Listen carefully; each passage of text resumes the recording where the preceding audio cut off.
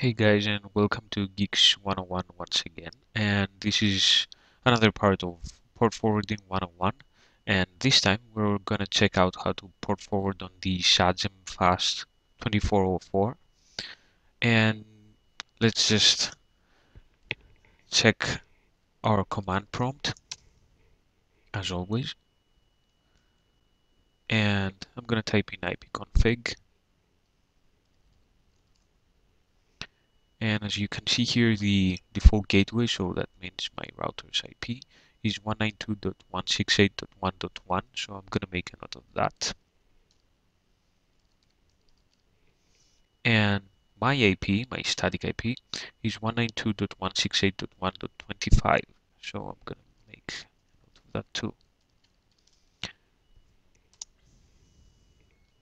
Okay, so I want to open up port 42568 and 42569. So let's just close our command prompt and we're going to open up a new Chrome, a new browser, and I'm gonna type in 192.168.1.1, which is my router's IP, and here we are on the Sagem interface. And it's pretty simple actually, and you can find the port forwarding option under the NAT, and it's the first option. So if you click on this, you will see that we are in the virtual server setup, and you can see the port forwarded services I've already added. So if you want to add another service, you just click on the add button, and you can see again here that you can select a ready-made service, which I rarely use because they're really outdated, even the games they have in here and stuff. But in most of the cases, I might use the remote desktop because it's basically in every Windows version the same.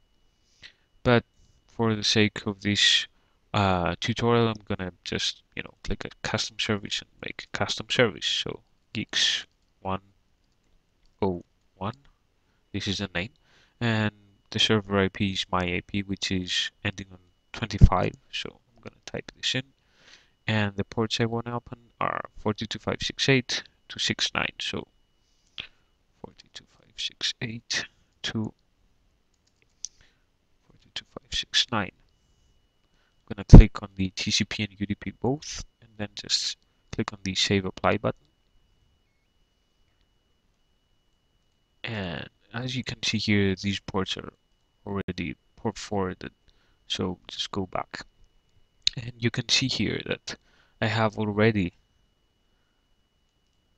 this service. So if I want to remove this, because I want to change the name or a port or anything like that, because I just, made a mistake, just click on this small box over here, check it, it says remove, and then just click on the remove button and it's gonna be gone.